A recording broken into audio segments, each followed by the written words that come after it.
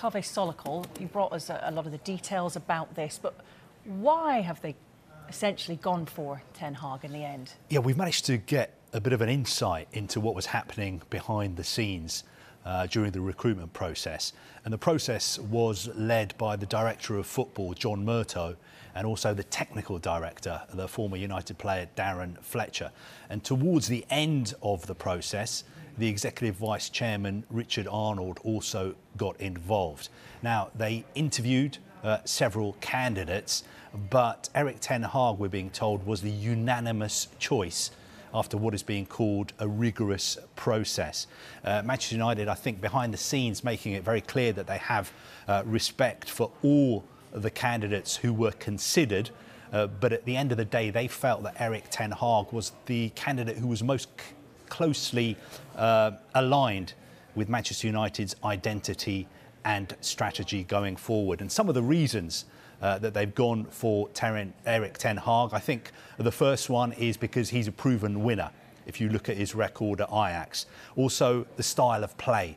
The way Ajax play, attractive, attacking style of play, which aligns with Manchester United's identity, the way we've been used to seeing United teams play in the past. Also, the fact that he's committed to youth, bringing through young players. We've seen him do that at Ajax, and also he develops players. One of the problems that United have had recently is that players don't improve when they arrive at Old Trafford. They almost seem to go backwards. He's somebody who can work with players and make themselves better. And I think during the interview process, Erik Ten Hag was very, very impressive. He set out his strategy in detail. He knows all about United. He knows all about the problems at the club.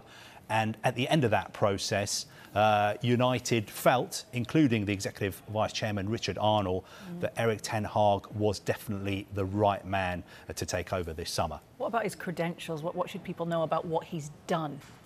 Well, look, I think the major problem as far as Ten Hag is concerned is that he doesn't have experience of the Premier League. Some of the other candidates, like Mauricio Pochettino, for instance, did have experience of playing in the Premier League. But he's done a great job at Ajax. Some people would say, well, a lot of people would do a great job at Ajax. They're the biggest club in Holland. But he's won 2 titles. He's won 2 Dutch clubs as well. They're top of the league at the moment. 5 games to go. They could win the title again. So he is a very attractive, exciting young coach. He could be the right person, but I still think that it is a bit of a risk. It is still a bit of a risk because he doesn't have that Premier League experience. But United have said he was so impressive in interviews, and he proved to us that he wants to prove himself, with all due respect, at a bigger league than the Dutch league.